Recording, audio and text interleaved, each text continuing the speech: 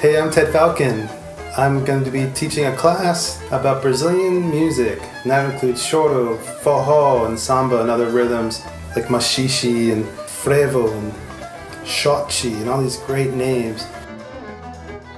I work in music in Los Angeles. Year after year I would go back to Brazil to study, and I just fell in love with it.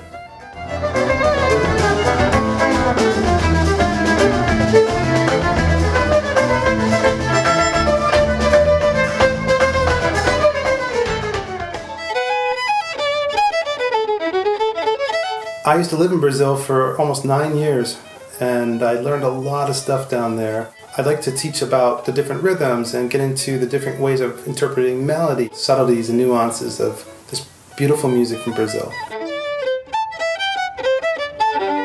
Pode ser em qualquer instrumento, viu?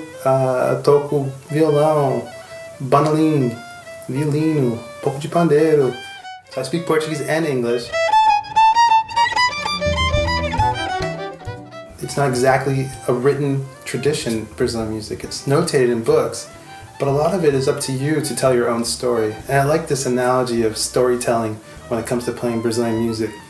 So I studied for a long time violin, mandolin, guitar, and I play piano and various percussion instruments. And I've taught people to play the harp and harmonica, and I've taught cello. It doesn't matter what instrument you play, so I'm going to show you how to play and how to tap and how to count and how to articulate the melodies.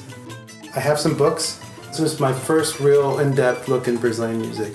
So we have lots of materials, and I could send you these as a PDF file for you to download. Valeu, abraço. Thank you, and I hope to see you guys soon.